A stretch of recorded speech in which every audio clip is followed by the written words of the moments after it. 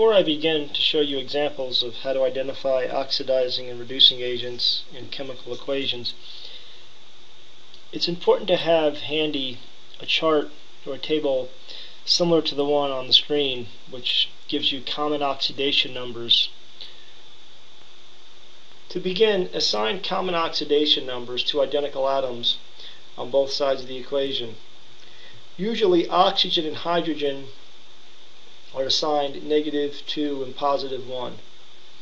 Unless there's a peroxide hydride that reacts, generally you could safely assume that oxygen will be -2 on both sides of the equation and hydrogen will be +1 on both sides of the equation. After all, you're looking for two different atoms, and these atoms have one oxidation number on the left side and a different oxidation number on the right side.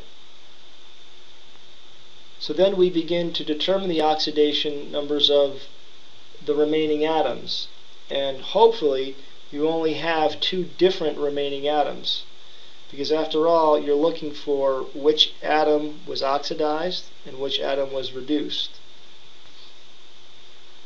We're going to look for the oxidation number of xenon and the xenon on the left.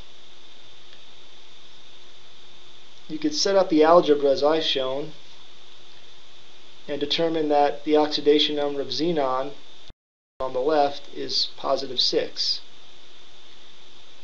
Therefore, let's find the oxidation number of xenon on the right side of the equation.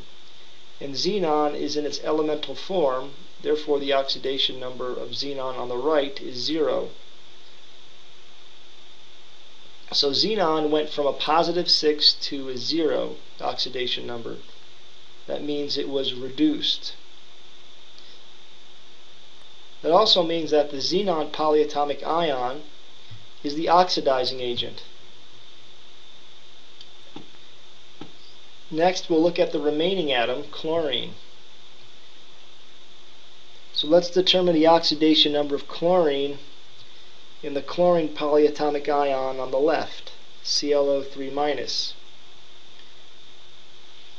Doing some math, we find that the chlorine has an oxidation number of +5 on the left side. Then we'll determine the oxidation number of chlorine in the polyatomic ion on the right side. Turns out to be 7. So chlorine went from an oxidation number of +5 up to +7. That means chlorine was oxidized. Therefore, ClO3- is called the reducing agent.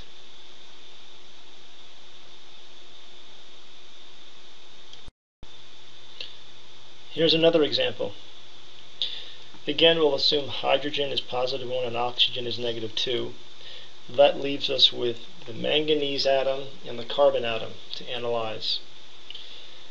On the left, we only have a manganese ion, and it's in +2, so the oxidation state is +2, and looking at the manganese on the right side, it's neutral, so the oxidation state of manganese on the right is 0. So manganese went from +2 down to 0, so that means manganese was reduced. Therefore it is the oxidizing agent. The manganese ion is the oxidizing agent. Now let's take a look at carbon. Carbon in the compound on the left has an oxidation state of +3.